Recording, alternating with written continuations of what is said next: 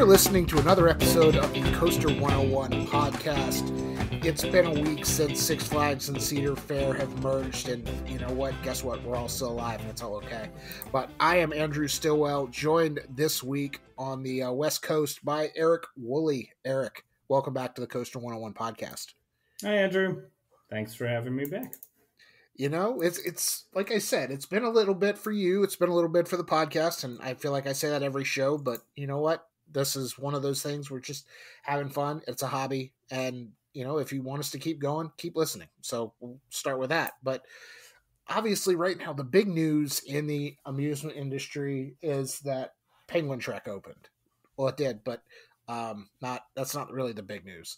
It's a review on Coaster101.com. Everyone should go read. Really good. Shane somehow talked his way in. He's not a pass holder, but allegedly talked his way in. I don't know what he did. I don't know if he played the I'm a very important theme park internet writer card. I don't know if he snuck behind somebody. We'll have to get Shane on the podcast to talk about that. But head to Coaster101, check out that review. But we got to talk about this merger, Eric. I mean, I know you are a local to two parks that are now part of the same family. Obviously, Six Flags and Cedar Fair, unless you've been living under a rock for a very extended period of time. You know by now that Six Flags and Cedar Fair have merged. It is a leadership group managed mostly by Cedar Fair leadership, but the company is named Six Flags. But the key distinction here, it is a merger. It is not as an acquisition. Six Flags did not buy Cedar Point. Six Flags did not buy Carowinds. They're one company now. They merged together. It was a merger of equals, I think, was the stock. Yeah, I think in some article it was that the Cedar Fair shareholders have 51% of the ownership of the new company, and Six Flags shareholders have 49%. Cedar Fair's CEO is the CEO of the new merged company. I think Six Flags CEO is the chairman of the board, something like that. But yeah. A merging of leadership teams at this point, it seems. Yeah. So Eric, I want to get your initial thoughts. We've known this merger is going to happen for several months at this point, probably almost a year, maybe not quite. I don't remember the exact time frame. I think it was sometime last year. It was announced. Now that it has gone through, what are your initial thoughts on kind of this new regional theme park world we're living in? I mean, I think again, any article you read recently about it makes clear that obviously this is not making any changes to the parks in the short term. It's the middle of summer. I think the parks will continue to operate as they were before for now. There's no name changes planned at this point, or at least scheduled. I think this is so COVID obviously hurt the finances and valuation of all these park chains. I think it was 2022 or 2021 that SeaWorld made a bid to try and buy Cedar Point that was lower than a bid Six Flags had made back in 2019. So like obviously the valuation of these companies has gone down, and it's a very capital intensive industry. To build a roller coaster, you need to take out a loan for tens of millions of dollars, at least for a big roller coaster. And so I'm guessing that neither of the companies felt they were in a great financial position to grow more. And so I assume the reasoning for this happening is it puts them together on a better financial sort of footing to be able to keep growing and investing in their parks the way they need to. And I think that's probably for the most part a good thing for most fans. I don't think with something like this, there's worry about lack of competition because most of the places these parks are, there's not two parks. I'm in a unique place in Northern California. Southern California is sort of similar. Although even in those cases, they're like, the parks here are an hour and a half to 2 hours away from each other, depending on traffic. It's not, if you live close to Gray America, you're not going to Six Flags Discovery Kingdom a lot. I think the competition for theme parks is other forms of entertainment, whether it's sports or movies or going out to dinner or something like that, other things that people go do. So I don't think it hurts any of the parks that way. I don't think there's some park that's going to say, "Oh, we don't have to build a new ride now because we're not competing with some park next door." Carowinds isn't going to say, "Well, now that Six Flags Over Georgia's in the same chain, we don't have to build new rides." I don't think that's happening. No. So I think on net, probably better for the industry and better to stabilize all of these parks and chains financially. That was sort of my first thought at it. And then I think the second thought is, will we actually ever notice any changes? Will there be something in the future where they start to have some overlapping properties, whether it's Looney Tunes characters in a Cedar Fair park, or are they mostly going to keep operating the way that they always have? Yeah, I think I'm looking at the exact numbers, and the combined parks and water parks in the Six Flags Entertainment Corporation portfolio are now 42, and obviously that includes some in-park water parks, standalone water parks. Allegedly, there's a family entertainment center, according to Wikipedia, but I don't know exactly what that would be. But there's resorts, there's marinas, all sorts of stuff. But I think the consumer here, assuming they give us this, the one thing when the merger happened that everyone was like, okay, well, coaster fans specifically, they now have 290 plus ish, depending on what you're counting as a roller coaster or standing but not operating or under construction, somewhere between 290 and 300 coasters. And as theme park fans, we're all buying the season passes. I've got my Cedar Fair all park pass just because Carowinds is in my backyard, and I try to make 2 to 3 other Cedar Fair trips a year, and it just works out financially for me for that reason. Six Flags, we were talking, you may or may not have a Six Flags pass. Yeah, either it lapsed or I had one last year, but it was something similar of getting whichever one. Six Flags passes have changed so much over the last, 5 years or so that I can't really keep track of what is what, but whichever one, similar, like I'll go to Discovery Kingdom maybe a couple times a year, and then Magic Mountain once or twice a year. And so trying to get that, or though similar with the Cedar Fair Pass, I would usually get one that was all parks because Great America close enough to me and Knott's Berry Farm close enough that I would usually go once a year, at least. So there was a really interesting article, Robert Niles over at Theme Park Insider, and this was amplified by Lance over at Screamscape, which is how I saw it. Not that I'm not reading Theme Park Insider, but I needed the boost from Screamscape to see it.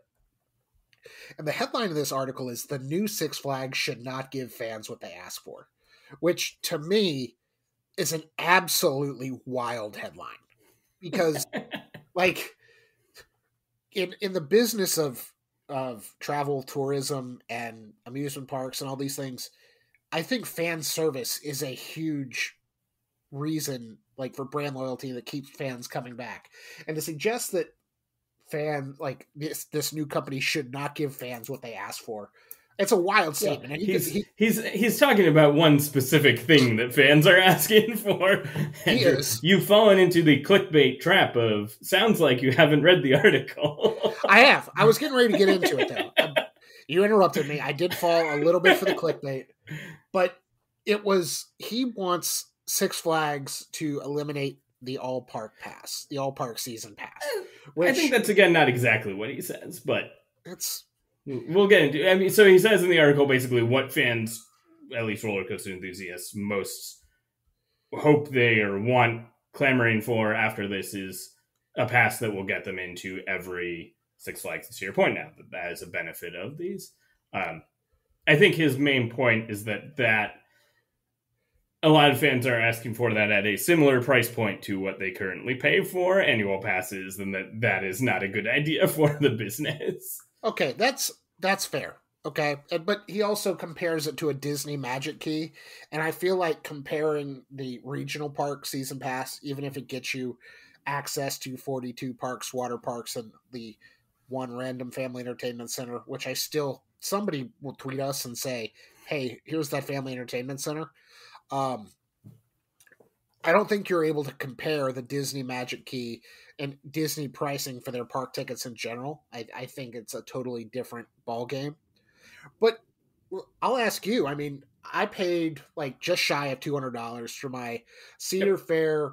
What do they call it? It was a Carowinds season pass with an Oh all God, parks add I on. forgot that they changed it again. Because yes, I also did that, and it was like, what? It's not a platinum pass anymore. Now it's a pass with an add-on for all parks. But the thing that kills me is Baffling. they're like, "Do you just want to keep the same ticket, same pass?" So I still have my platinum pass card from like I four. lost my platinum pass card at some point, but luckily it's in the app, and I assume I never have to find the card again. Yeah. So I want to. I mean, we paid, let's say, $200 Yeah. ish. If there was a pass and you paid, I mean, what do you pay, or what did you pay for your Six Flags membership? I mean, did you get it during COVID when it was like for $4 a month you could go to every Six Flags around the world for like? So I don't. I mean, this also. So Robert Niles talks about this a little bit in the article, right? He sort of brings up the point that from a financial point of view, like if you underprice annual passes to the point that you are getting most of your guests are annual pass holders and they're not spending enough money, then you end up sort of having to raise the prices of ancillary things because that's what annual pass holders. Every time you come, you then buy some food and pay for parking, unless you're at the very top end of annual pass holders. And so you have to like keep raising those if you want to raise more revenue, or you have to cut spending, which I think is his point of like, I think any Six Flags regular remembers seeing that a decade ago. Because I feel like a decade ago, the Six Flags annual pass, at least the Discovery Kingdom, was like $60. It was insane. The season pass was so much that even years that I didn't go and with friends who would maybe go once, maybe they wouldn't go at all, they'd be like, yeah, sure, whatever, I'll renew my season pass. And I think we saw that in terms of how sort of Six Flags parks got less nice and operations got worse and added fewer big rides and things like that. And so I think, and then it was, God, I don't remember how many years ago it was, but when Six Flags got a new CEO who talked about kind of feeling like the parks were underpriced, offended people by saying the adults would treat as a daycare for their teenagers where they'd leave them there all day. Expensive babysitting, I think, is what the which actually way cheaper than a babysitter if it's a $60 season pass, or even $100 season pass. And then and talking about wanting to have sort of a less of a Walmart clientele, more of a Target clientele, pissed off a lot of people with that. But I think his point still being that Six Flags, I think, had really underpriced their passes for a long time. Yeah. I think Cedar Fair was much more in line. I think that like $200 like made sense. That was that level of like, oh, I'm only going to go to another park once, so that's worth it. But if I'm not, then I won't do it. And was then obviously beneficial for roller coaster geeks like us who might go to 4 or 5 different Cedar Fair parks a year. I think now, and that was about $200, and that I feel like it's been about $200 for a while. You could say that maybe it should be more expensive now if you look at what other forms of entertainment cost. Although, as we all know, the parks sort of got hit big attendance-wise during COVID, so trying to keep prices down to get people back in the parks.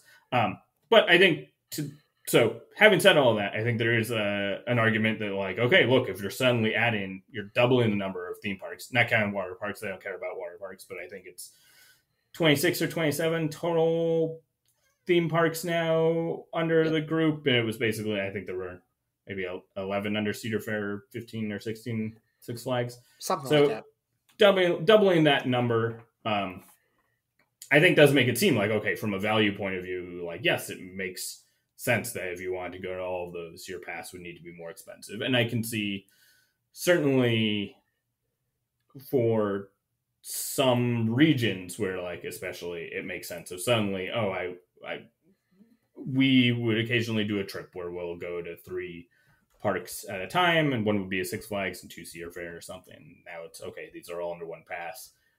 The company is losing money if we can use our same Cedar Fair pass and now not buy a ticket for the 3rd park. And so I think it makes sense that if there's really something that includes every park, I would expect that to be more expensive than a $200 pass. Yeah. I think the other option that we could see the parks doing is something like a regional pass. I think even Six Flags Discovery Kingdom, I think at one of their pass levels offered you could get Discovery Kingdom and Magic Mountain together, but no other Six Flags. So I could certainly see something like, look, some level of pass that is Knott's Berry Farm and Magic Mountain together um, for people in Southern California. But I think to the broader point of Niles's article about like my hope from this merger is that the parks will be able to get better operations and better food service and better rides, and they need to raise revenue to do that. And I mean, I realize this is saying this as like an employed adult that I would rather it cost more and the parks be better than keeping tickets kind of as cheap as possible. I will say that there is something, I think you're right. The comparison to Disney is not really fair because obviously Disneyland costs $200 a day. So $1,000 pass for Disneyland is not really the equivalent of $1,000 pass for Six Flags or a Cedar Fair park. But I could see something like a $400 or $500 instead of $200 and being like, all right, that seems kind of reasonable, especially if it includes all the other perks that we see at the top end of like, okay, the free parking and stuff like that. So, I mean, that was, you kind of jumped into my next question. You know, what is the amount? Say this mythical all parks pass existed and get you admission. Let's just say admission and parking, and then like a 10% discount on food and retail, and admission to all the ancillary events, the holiday events. What would you feel like is that top of the line? And I mean, I know again you are an employed adult, making income. No kids. No kids. You're a sink, a single income, no kids.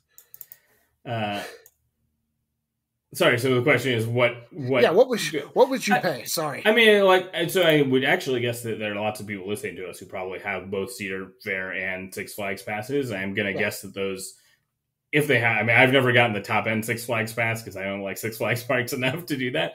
But like, I think the top end Six Flags passes are similar or more expensive than the $200 Cedar Fair that we have. So I would guess that there are lots of people already paying $400 to $500 for the combination of both of those.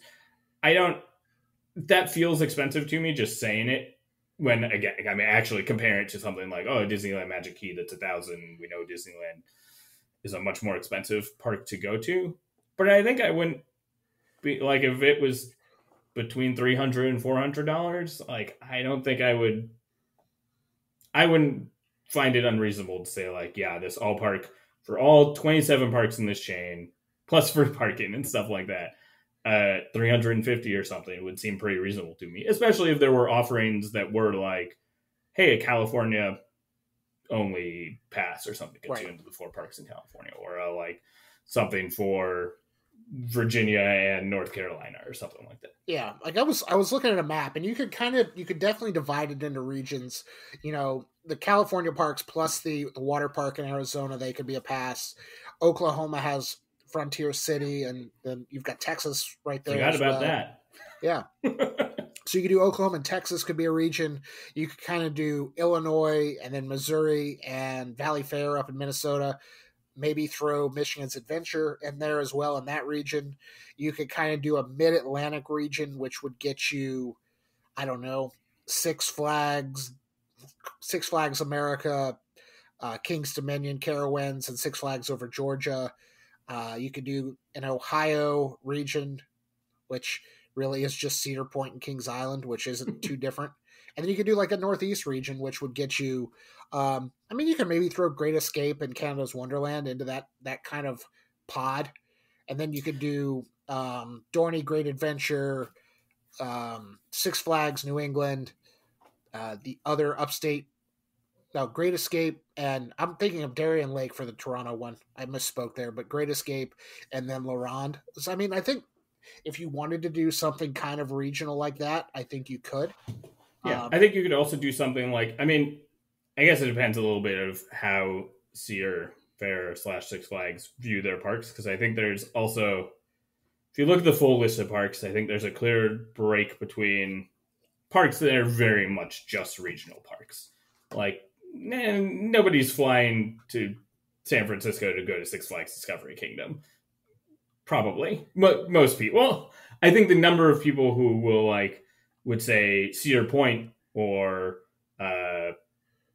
maybe Six Flags Great Adventure or Six Flags Magic Mountain, Knott's Berry Farm are sort of destination parks that you would be like, look, I'm going to take a trip to Cedar Point for a couple days, even without being the crazy level of coaster enthusiast. Like somebody who just likes theme parks, I could see doing that. So maybe there's some sort of pass that you can add a destination park where it includes just the kind of big parks and doesn't include the smaller parks or something, or like it includes your home park and some number of the big parks that they want you to come, where then you're coming and you're staying in a hotel and they know you're doing that. What if there was the option, and I'm just spitballing here, this could be a free idea if they're still trying to figure this out. What if the only option is for example, a Carowin season pass? Say you pay $100 or whatever their price is for their gold pass. I know they've got the silver pass right now that like pays for itself in 2 visits, includes parking and admission through the end of the summer. Like, so no Carowinds, no Winterfest. So you have a base level pass like that. But then if you were to go to King's Dominion or whatever, your parking is $10 and your ticket's $10. And it's like $20 every time you visited outside of that realm. I mean, like a discount on tickets to other parks. I mean, that would be a good way of doing it, where you still get some incremental revenue and it might be worth it for people. Right. Just an idea. I don't know. I am curious though. You and I feel like we're pretty similar in our thoughts on the both legacy chains and which one do we like more. And maybe I'm wrong here. I don't know. But I want to propose a question to you. What is one thing that you would like to carry over from previous Six Flags to the former Cedar Fair parks? And then one thing from the previous Cedar Fair parks you'd love to carry over to the new or the current Six Flags or whatever we're calling legacy Six Flags parks? Oh, that's a hard question because I'm... Okay. It's hard for me to think of a specific thing that I love about either chain. So it's something, I think, again, this question would have been answered differently, I think, if it had been 10 years ago. Because I feel like in the last maybe 5 years-ish, maybe it's more post-pandemic, Six Flags has started to be more Cedar Fair-like. I think they've added, there's like food festivals at Six Flags parks, which was never, that was a Cedar Fair thing 10 years ago. I know that when they've started investing more in like park beautification and theming and stuff like that. I mean, I guess it was even when Sidewinder Safari, the Wild Mouse at Six Flags Discovery Kingdom opened in 2022, talking to the project head at the park at the time.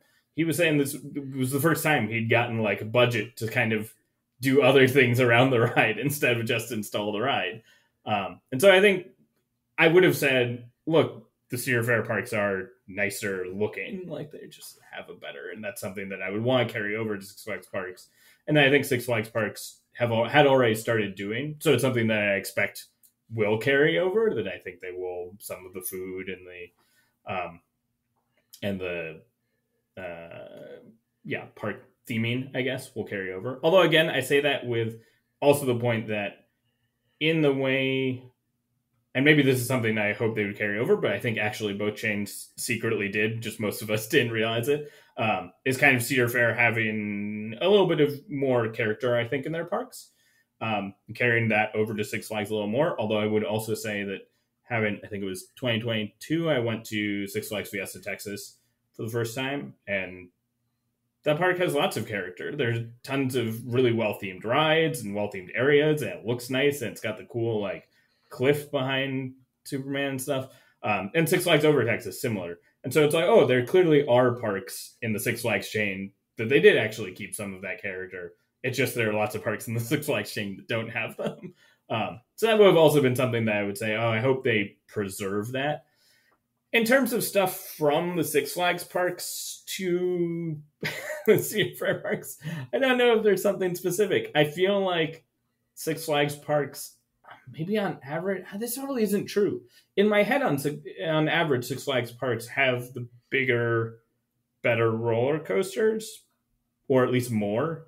But I don't know if that's actually true now that I actually think about what parks are in each chain. And maybe it's more of the like when Six Flags back in the day kind of would add attractions to every park, and maybe Six Flags has a little bit less of the completely forgotten parks than the Cedar Fair chain does, and so maybe some of that. Although I do think there's sort of an argument that kind of spraying out your investment across too many parks is actually something that I would say one of my biggest worries with the merger of like, oh, they've got more capital and financing and can invest more in parks, but they also now have 27 parks to spread that across or whatever. And I feel like, well, if you were in the bottom third of Cedar Fair parks, it's like, well, okay, there's only 7 other parks or something. Now, if you're in the bottom third of Six Flags parks, it's like, well, there's 20 parks ahead of you to get attention.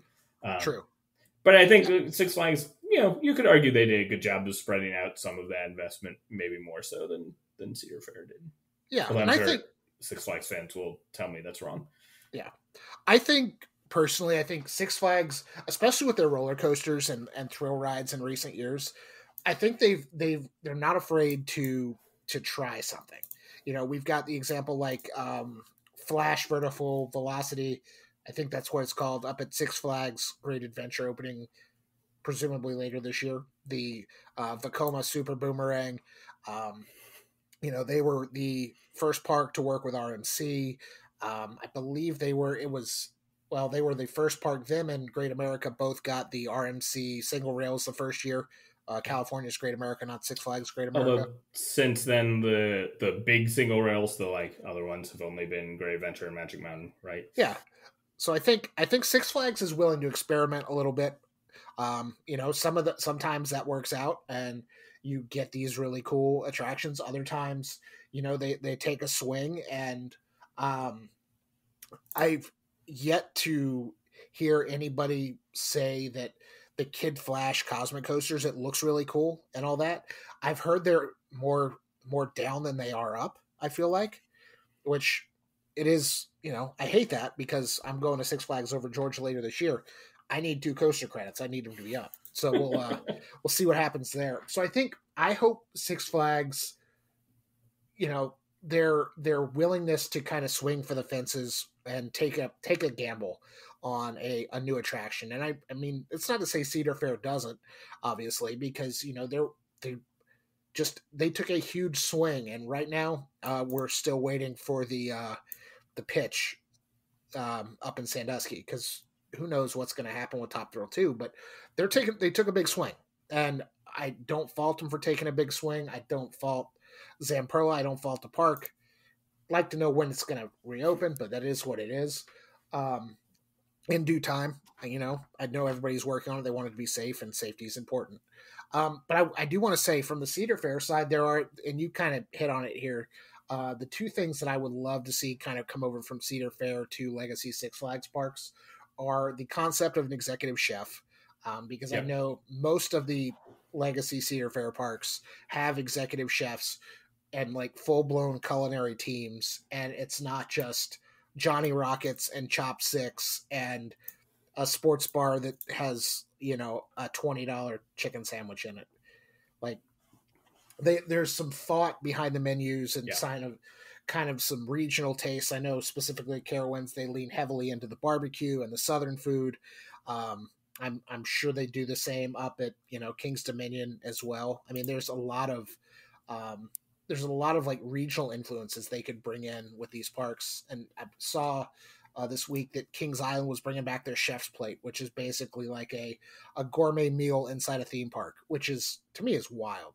I love that so much because I'm a fat kid / foodie at heart. And, but so if I could see some of the Cedar Fair food service and food variety and food taste, come to Six Flags. And I think that the idea and concept of building out a ride with a full-blown story. A lot of times at Six Flags, it's a ride, and this is previous experience. I'm sure they've gotten a little bit better. Maybe not. I don't know. But a lot of times it's a ride. It's red. You call it Superman. You build it in a parking lot, and your queue is cardboard cutouts of cartoon characters from comic books that people may or may not recognize, and they're like tertiary and quaternary characters from the Superman universe. It's like Dr. Supergirl, and it's like, who is that? I've never heard of this person before. Yeah. And especially in the era now where all of these comic book movies are their real life, and we've brought them in multiple different variations to our film screens. But Six Flags is still all in on the cartoon character, which is, I'm sure, what they have the license for. Yeah. The comic book version. But, if people are going to ride a coaster themed to Harley Quinn, they want the Margot Robbie version. They don't want the comic book version, I feel like, in 2024. But that's just my thought. But I think being able to build these stories out, and there are some examples where Six Flags has done this really well. Some of their Batman themed coasters, I know the Dark Knight, which is the indoor Wild Mouse. Ones. But so I will say, like, a lot of those were built in the 90s and 2000s, right? Yeah. I think so. I mentioned earlier Six Flags Fiesta Texas, and I think one of the rides that I knew almost nothing about it before going was Dr. Diabolical's Cliffhanger, which, as far as I know, is an original IP and is the best themed dive coaster. I haven't been on Iron Menace. Maybe it's well themed, but I was shocked at they've got like a queue with effects, and they've got like a voiceover track, and what is all of this? What is going on at the Six Flags? And was sort of like, what? I didn't know Six Flags did this. Yeah. I think, like you mentioned earlier, I think there are the parks that are kind of the haves, if you will, of the chain. Fiesta Texas is one, Magic Mountain is one, Great Adventure is one. And on the Cedar Fair side, Kings Island, Cedar Point, Knott's Berry Farm is another one I feel like that comes to mind. Maybe not as much in recent years, but you've got the higher tier parks. But on the flip side, you've got parks like Six Flags America, Six Flags St. Louis, Loran, Michigan's Adventure, Valley Fair, and Worlds of Fun to a lesser extent. I think Dorney before this year we would have put on that. Yeah, same thing with Worlds of Fun, though, was Zambezi Singer the year before. There's definitely a tier system where you've got your A team and your B team. So I'm hoping we can one band, one sound this thing, and make all the parks a little bit better. Maybe not at the sacrifice of some of your top tier parks. You don't need to dumb them down. You just need to work on making those parks that are we'll call them the B team, better, and so they're A team and maybe not as forgotten. I think that's definitely what we need to do, or what they need to do, I should say. Yeah, I mean, certainly that I think it's what we would hope would happen. Although I don't, from an overall company financial view, it's a question of how much is that investment worth versus getting more people to make a destination of the big parks. Right.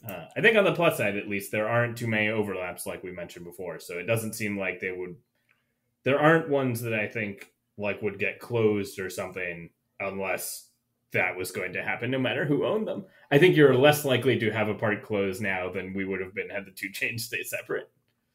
Do you think, what do you think they're going to, do you think, we'll go to your local park. Do you think they're going to do anything with California's Great America, or do you? I mean, they've already sold the property, so they aren't getting that back. I haven't followed it closely recently. At the time, it was they had a certain length of contract that they were required to keep operating the park, and then there was like optional to keep extending it. And if that hasn't changed, then maybe there's a slightly bigger chance that they keep extending it. But again, I feel like it's not really going to change anything, because I think it's safe to say that any deal, either something like that or plans to build a new coaster that were already in the works, probably aren't changing at this point. I think generally in the theme park world, ship is usually too big to change direction once it's going, no matter what other changes there are. I think most of like things we would see from this merger, like that we actually would experience, I imagine would be changes that we'll see a few years down the road. Yeah. Well, I want to bring up another article kind of to wrap this up. And it's from CNN. The author is Nathaniel Meyerson. I'm assuming that's how you pronounce it. Meyerson, something like that. And I may be falling victim to the clickbait factory here. The headline on this article from Saturday, July 6th. These two amusement park giants just merged. Roller coaster fans are nervous. And not only did I have my mom send me this article, I had one of my former coworkers send me this article literally within like 14 seconds of each other. Did they ask you if you're nervous? My mom did. She did, because that's what she does sometimes. Was that not related to the article? It was just in general, checking up on you. Pretty much. But, I read this article, and first of all, they quoted, a Six Flags season pass holder. They quoted another podcast, an amusement park content creator, which, first of all, nothing against that person. I'm sure Coaster Conquest and the Theme Park Stand podcast are great. Don't start insulting people. Why didn't they come to us? That's all I want to know. Maybe they did, and John ignored the inbox. We don't know. Well, he's usually pretty good about that. That's how I've been on NBC News. I got to almost talk to Lester Holt. Like, that was. But I'll propose the question. Are you nervous, Eric? No. I mean, I think, like I said, I don't think any changes we see will be in the short term. I think in general isn't going to affect these parks too much. I don't know that it makes me any more optimistic that we'll get things like better operations that I think we all wish these parks would have, unless they start charging more for season passes. It's funny. I think one of the guys quoted in this did say that we're worried about the cost of an all park season pass will be really expensive, which we talked about a lot. Although he says because of less competition, and I don't think that's, as I said, I don't think parks view competition as other theme parks. I think they view it as other forms of entertainment. And one person mentions the worry that the Cedar Fair parks will lose their sort of distinct identities, which I don't think I'm worried about that, because I think that especially with Cedar Fair's management sort of taking over, like, I think they realize that for a park like Knott's Berry Farm or Canada's Wonderland, or on the other side, something like Fiesta Texas, like that is a big part of the draw, and that would be more expensive to take away that character than to maintain it. I mean, I definitely agree with you. I think I'm not worried about the losing of the character, basically, because again, even your parks that are what I will call your smaller parks. I mean, something like Michigan's Adventure, people love that park for its charm. It may not get a new roller coaster ever, but it's got that big, beautiful lake in it. Worlds of Fun was originally themed to Jules Verne's Around the World in 80 Days. And you have these different theme park lands. And I mean, I could keep going. Carowinds is deeply rooted in the heritage of the Carolinas, and Canada's Wonderland goes all in on multicultural experiences and embracing its Canadian heritage. Fiesta Texas has the cliff and all of this theming, and it's awesome. The other Six Flags parks, maybe not as much, but I don't think you're going to have to worry about, it's never going to be Six Flags over the Carolinas or Six Flags Richmond. Like, those things aren't coming. Six Flags Berry Farm is it's not on the horizon. I think they'd have to seem likely.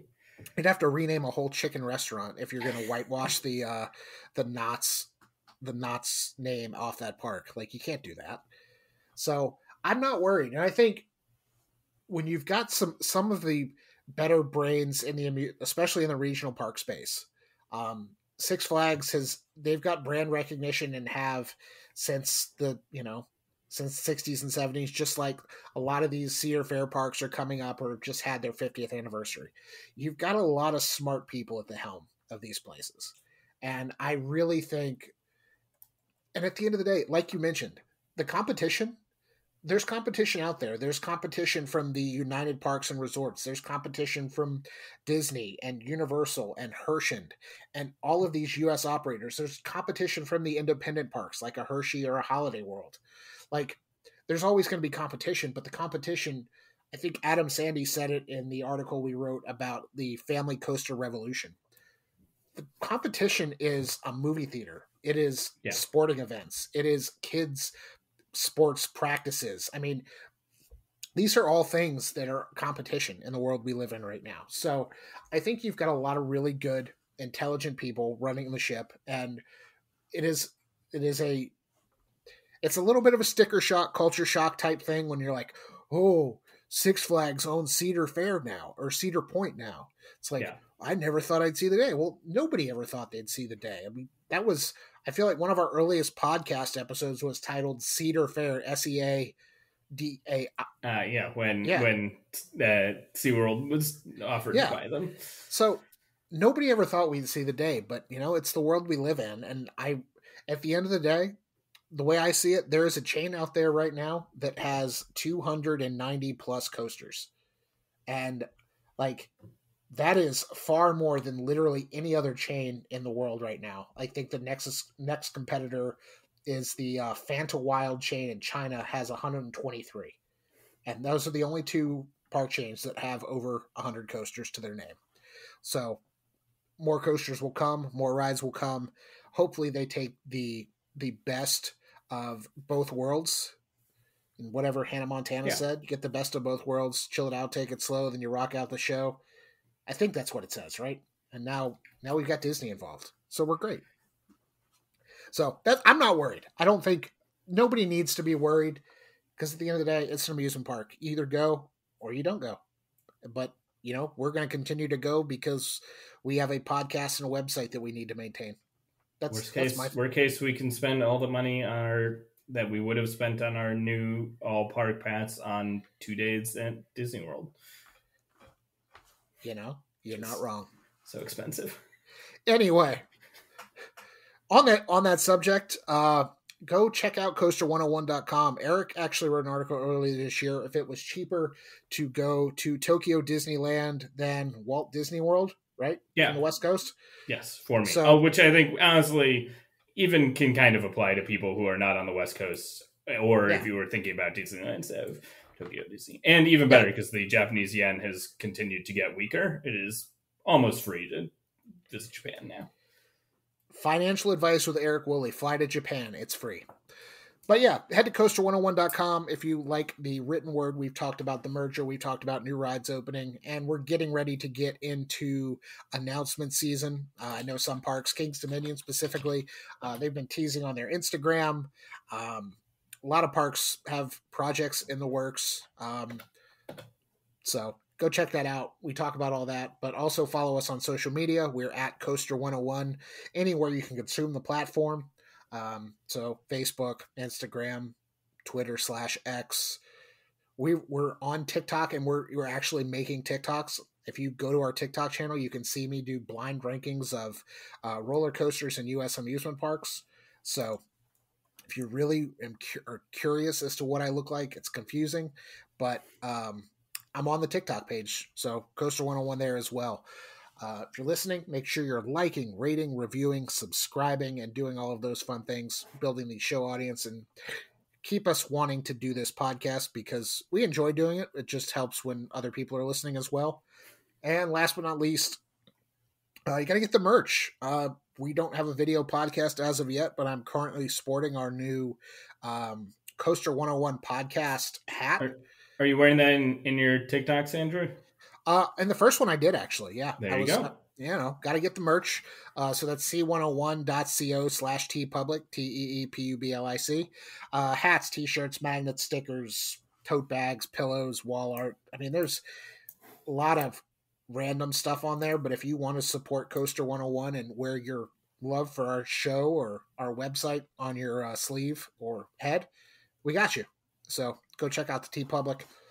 Thanks, as always, to Justin Mabry of JMMD Entertainment for our theme music. And you want to talk about somebody who's working with Six Flags and Cedar Fair already. Those guys have shows all over the place. So the merger is great for them as well. But all right, Eric, this was fun. We'll talk to y'all again soon, and see you later. Bye.